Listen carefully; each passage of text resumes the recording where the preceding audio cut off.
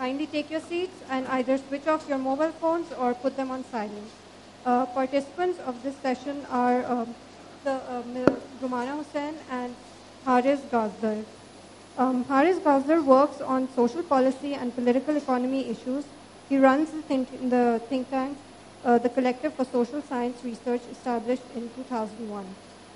The total duration of the session is half an hour. We would appreciate if complete silence is observed while the session is in progress. A question and answer session will be held at the end. Please raise your hands and the microphone will be brought to you. Please keep your questions short and precise and refrain from making a statement. Okay, thank you very much and welcome all of you. It gives me great pleasure to introduce Rumana Husain. This session, let me just actually say something about the session and then I'll talk about Rumana and how we want to go. This session was billed as a book launch, but actually the book that we will discuss has been around for some time. It is a very important book and therefore it's actually worth discussing again. And I hope that a number of you have already seen it, read it, and if not, then you will go out and buy it now. Rumana is the director on the board of the Children's Literature Festival. She's the author of a book, this book that we'll discuss today, Karachiwala, Subcontinent Within a City, which was published by JAL in 2010. She's co-founded Nukta Art in 2005, which is a biannual art magazine, of which she is a senior editor. And she has a lot of accomplishments to her name.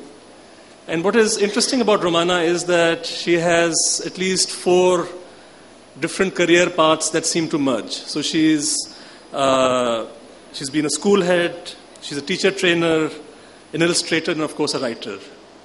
And I think that I won't say much about the book except that I want to say that there's something of a parallel between your multiple career paths and I think how I see your book.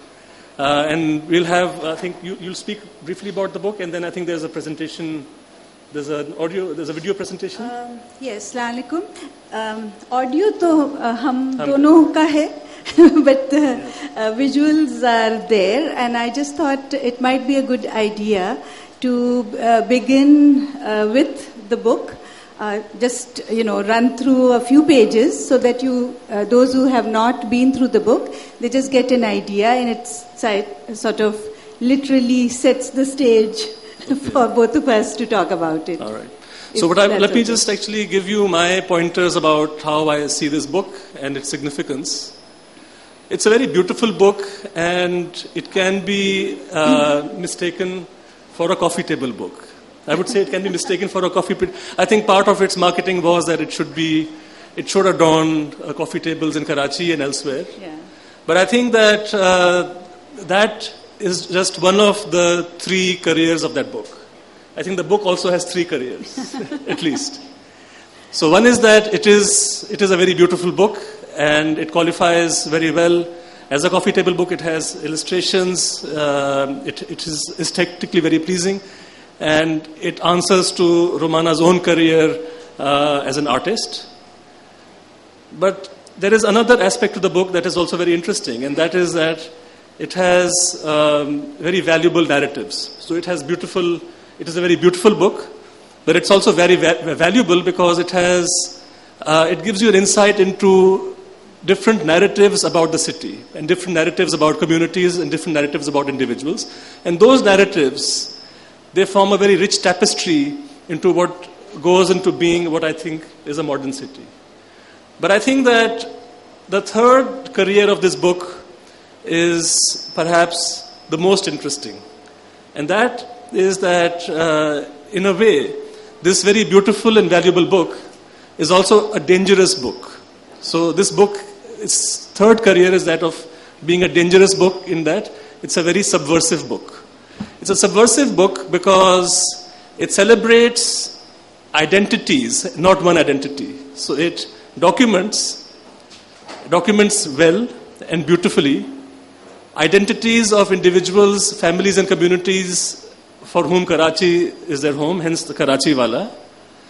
But its subversion lies in the fact that it challenges a number of powerful politically powerful identities. So identity, as you've heard in various sessions today, and as you know, identity is something very powerful in politics. And right now, no matter where you stand in Pakistan in terms of your political views, identity is a very crucial issue. And what this book does is that it subverts some very powerful notions of identity that are used in order to promote certain political agendas. So this book is a very subtle indictment of, notions of identity that are built around the nation state. So nation states, they tend to uniformalize people. They say that, we are uniform, we are one, and this is how we look. And what this book says is that it's telling you a great deal of detailed difference, and it's showing you that there's no threat in that difference. The second thing it does is that it challenges these meta-narratives of identities around religion.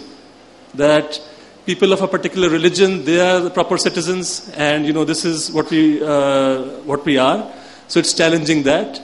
So it's basically taking the focus away from some kind of a photo fit of what it is to be a Pakistani, a Karachi citizen, or a Muslim, and it's giving you many, many different accounts without forcing you to judge anybody. The third thing that it does very interestingly in the context of Karachi is that it's raising this issue of a Karachiwala or a Karachiwali that is not bound to ethnicity.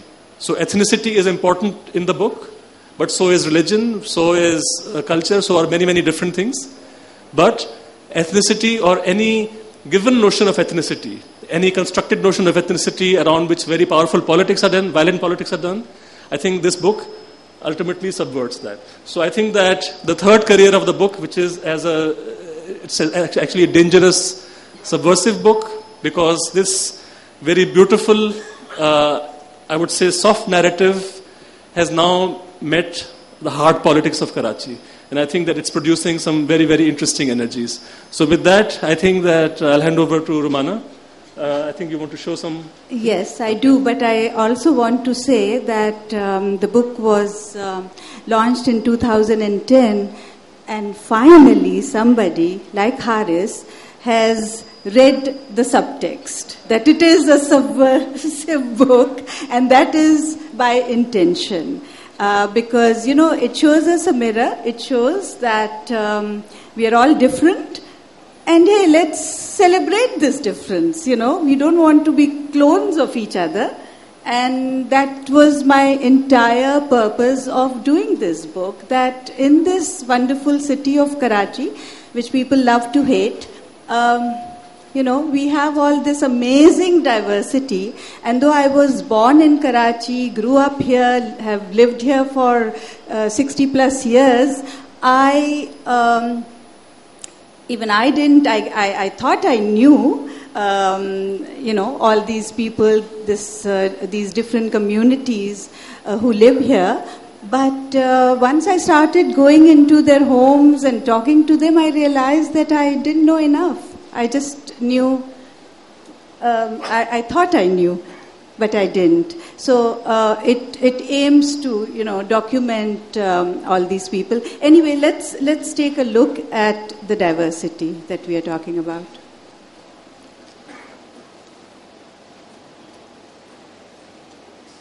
आप चलाते जाएं.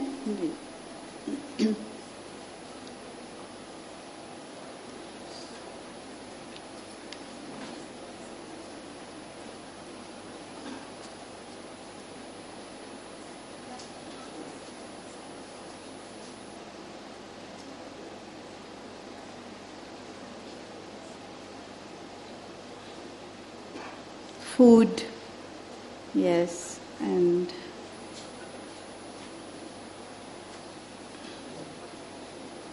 Bans Road. That's a Baha'i home. Anaza Khana.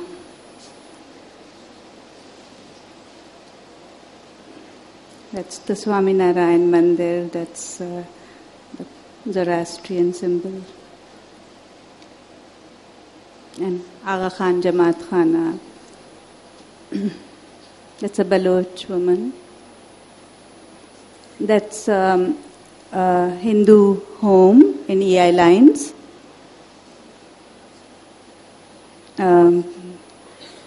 Lata from the same place. The Jogis.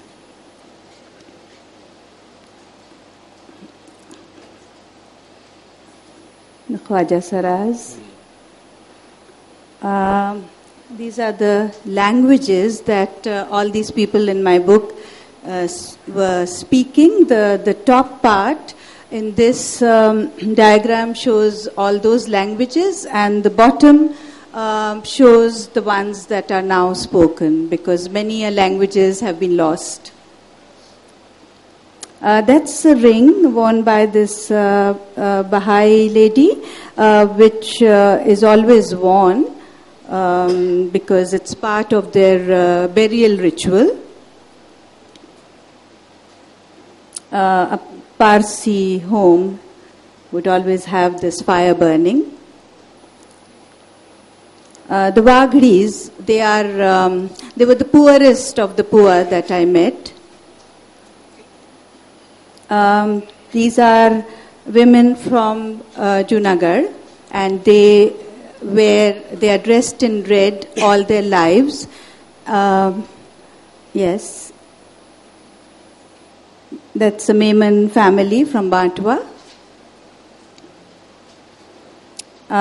This is a Pathan family hailing from Swat originally. This is the Swaminarayan temple on Bandar Road. I visited it during Diwali. That's a Tamil Christian lady. This was a Mela at St. Anthony's. And yes, again, that's the Baha'i family. That's Ramesh, belonging to the Sikh community. That's a Parsi family and Naujot ceremony. This is a group of men who live out in the open. You know, they are single men who come from the northern parts of the country, and their lives are just spent in the open. Yes. This family is from Chinyot.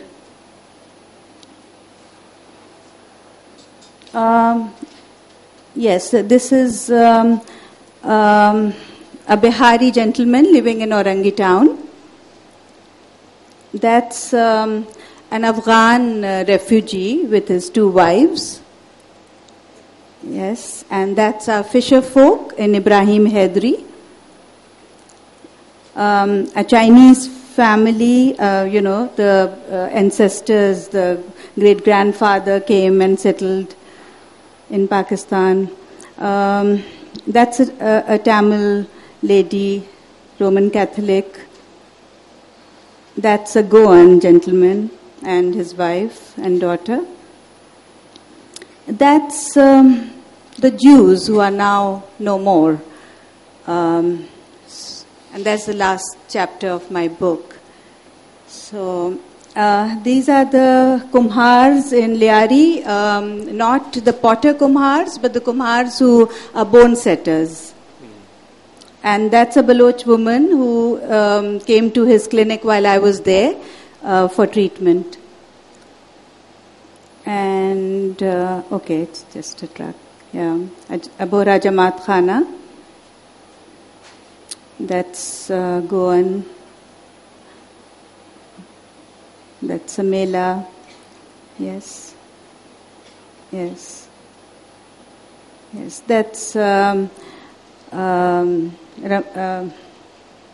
sorry, forget his name. But he is a Maheshwari Hindu.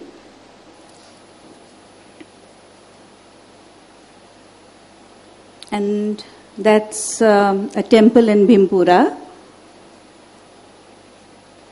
Inside of the temple. That's EI lines. They are sweepers. Yes. Yes. Yes. You can run faster. Okay, that's another Hindu family. That's Deepak Parwani, the fashion designer, and his mother, Renu. Yes. A Parsi family. That's the Chinese Kenneth Chu.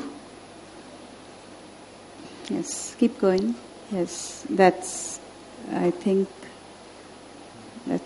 is that all? Yeah? What's that Okay. diagram? Okay. Yeah. Okay, thank you. Thank you. Yes, Okay. so there we are.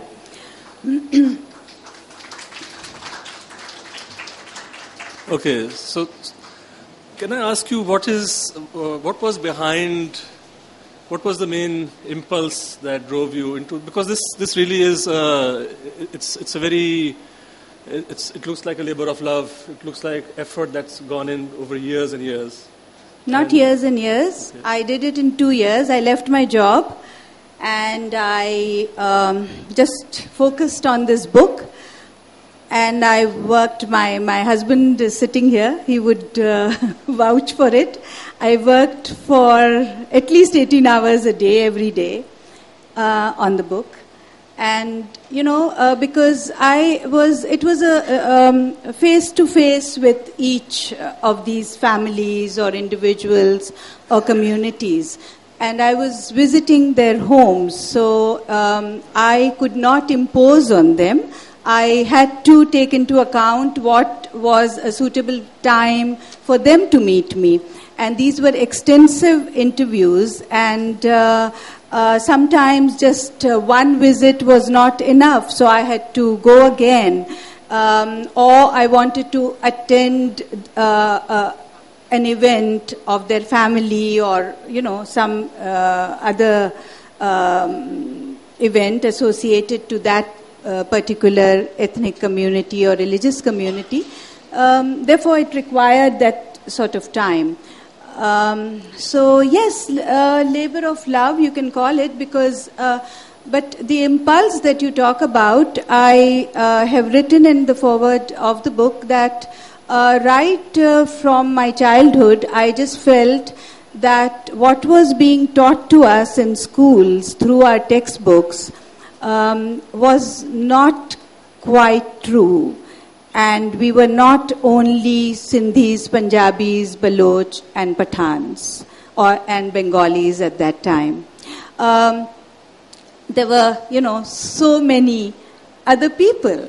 They lived around me, they were my classmates, and I just felt that nobody ever talks about them, about all these other languages that are spoken in this city, about all these costumes that people wear, or the cuisines, the different cuisines that are part of those communities. And also, when I was doing the book, I realized that there are so many traditional professions that have been practiced in this country, and many of them are also informed by their, they become a community. So if you have the butchers, the kasab, they are a community. The kumhars are a community, the potters, or the dhobi, they are a community. So therefore, when I was making my wish list and I was putting all the communities that I wanted to cover, unfortunately, I haven't been able to. There are 64 stories here, and I would say roughly maybe 40 communities. But once again, that's not all. There are many. I can't claim that I have covered them all. And I keep, initially I did receive a few brickbats that you did not cover the Kashmiris. Where are the Baltis? Where are, so there are many more living in this city that I was unable to find or didn't, maybe make enough effort to cover them. I also wanted to do the Ahmadi community, for example, but and that I did find a few people, but they refused to be a part of the book, and understandably so. I can't blame them. Okay. So this, it's very interesting that you mentioned certain forms of identity that limit our vision of the city. You mentioned these major ethnic groups that are part of Pakistan. And what is interesting is that if you look at like a major state project in Pakistan which documents the population, so something like the census, so it also reports on certain language groups. And you might be aware that Karachi is one place where this category of other shows up as having a very large proportion of the population. So I think that something like 12 to 13% of the population of the city is classified as other. So the demography, Haris, was really problematic for me because we all know that we have not had census for 18 years now? That's right. Something like that, 1996. So, we just... And I was doing this book in 2000 and from 2008 to 2010. This was released in 2010. And the figures, I could only go by what was maybe calculated kind of, statistics, but nothing authentic, or what those community members themselves gave out. So, because in the absence of a census, we can't say that, yes, these figures are right. True. Okay. When did you know that you had enough material to now complete your project? So we know that it started with this impulse that there were people all around you that we didn't know much about. So when did you think that, okay, now I have enough? And because as you know, and as you've acknowledged that you can carry on, you can go further, there are so many groups, right. And wherever you look, there are more groups and more identities to explore. So when was that moment when you thought that, okay, now I have to stop now? I had a deadline, my own deadline, because I had to complete it, it had to be printed, it had to be released, because, my children who have been away from home for many, many years, they were going to be home during that particular month. And I wanted, and my daughter, who is sitting here, she's visiting, she's an architect, she came home for a summer and she designed the book.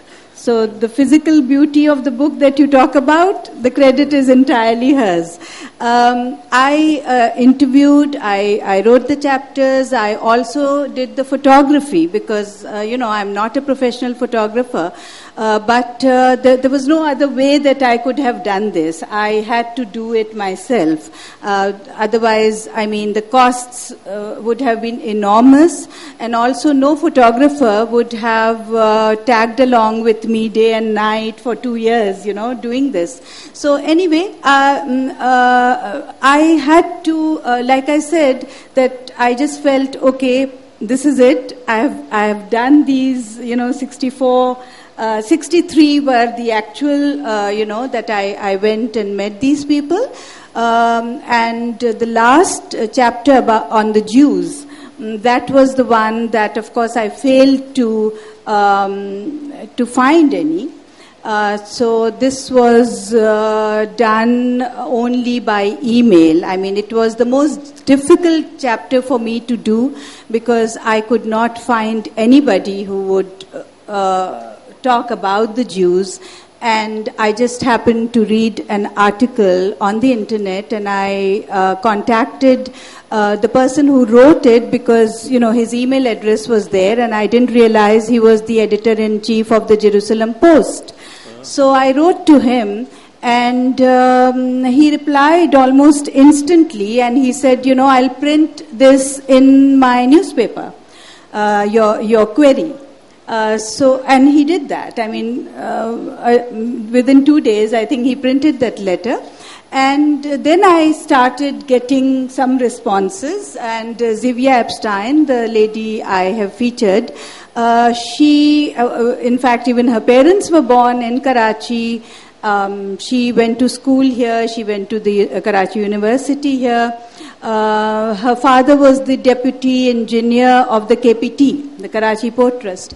And similarly, I got, and that was really exciting for me, I got emails from architect Moses Somake's granddaughters, who were as excited when I told them that their grandfather's buildings still stand in Karachi, and they just couldn't believe it, because Moses Sumake, the first architect of Karachi, who designed the Flagstaff House, who designed the Goan Association Hall, who designed Edward House, Mule's Mansion, the BVS Parsi School.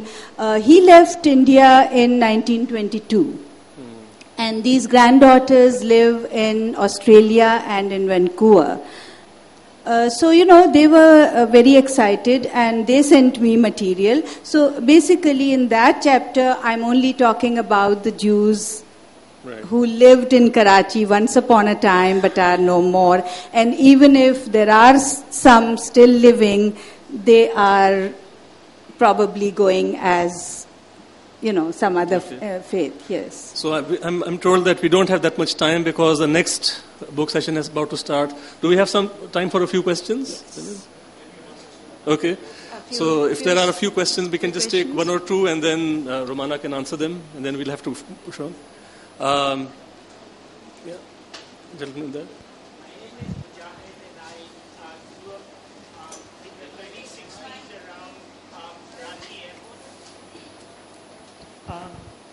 And my neighbors were Jewish, and he worked for Shell, and his name was Mr. Robin, but actually his name was Mr. Rabin. And his two daughters were our friends, Sylvia and Gloria. Okay, thank you. Nilofer, yes. It's there. Thank you, Nilofer Farooq. Rumana, you've written this wonderful book, and we as Karachiites really have discovered so many communities that we don't interact on a daily basis with. Really we would like to see it being integrated into the school curricula, because it is very important that we have this kind of material taught to young children right from the beginning, that how rich their city is and how they need to be proud of it. So you who've been a teacher and are involved with the Children's Festival, have you looked at any programming that could sort of be done around the book? बहुत टेढ़ा सवाल है. Because, if you are thinking of influencing the government and asking them to, I think it's such a radical step for them.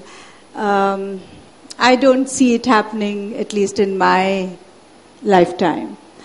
It's the private schools who could do this. And when I was heading a school, I was associated with a private school for 10 years. In my own capacity as the head of the school, I did do this, what ultimately has happened in the shape of the book. We would invite parents or grandparents from different communities to talk about their religion, their lifestyle. I would encourage them to bring certain artifacts from home. We would take students for trips to a temple, a church, a mosque, So in that capacity, I could do that. But I think for our education system to adopt something like this, it could be done at college level, probably. I don't know about the schools, but no, but seriously, we haven't really tried anything, no. Okay, thank you so much. I've been told now that we have to vacate it for the next one. So thank you very much. Thanks, Rumana. Thank you. Thank you, ladies and gentlemen. We have the next session which continues. I'd like to ask if you would like to stay for that, please. Our next session